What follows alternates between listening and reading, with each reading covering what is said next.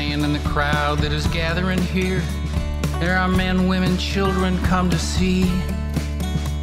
And they bring out the woman, hands tied at her back, and she searches the crowd, looks at me.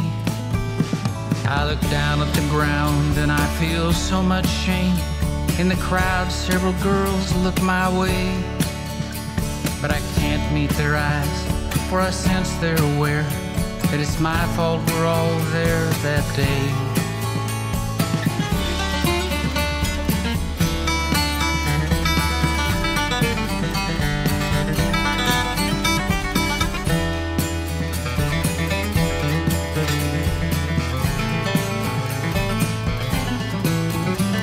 At the scaffold, someone reads from a Bible for a while, but I don't really catch all the words.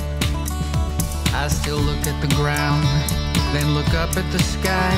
I see ominous circling blackbird. I look at the scaffold and I see her again. She nods at me, tears start to flow. To my front, more young girls turn around, look at me. I can sense in their eyes that they know. At the scaffold, a man who is masked steps on up and starts covering the poor woman's head. She says something my way, but I can't hear the words. Now the rope is fixed, soon she'll be dead.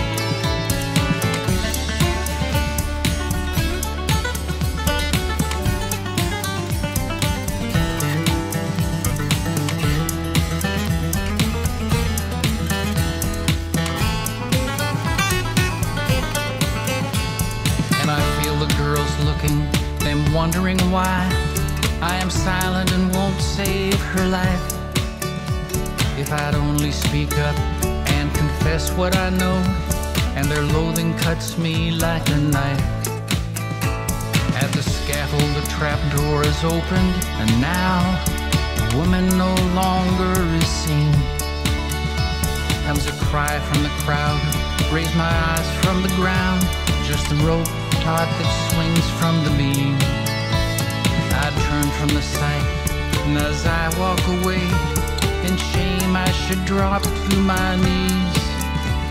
But I don't, and the crowd parts. I look back again at the rope as it swings in the breeze.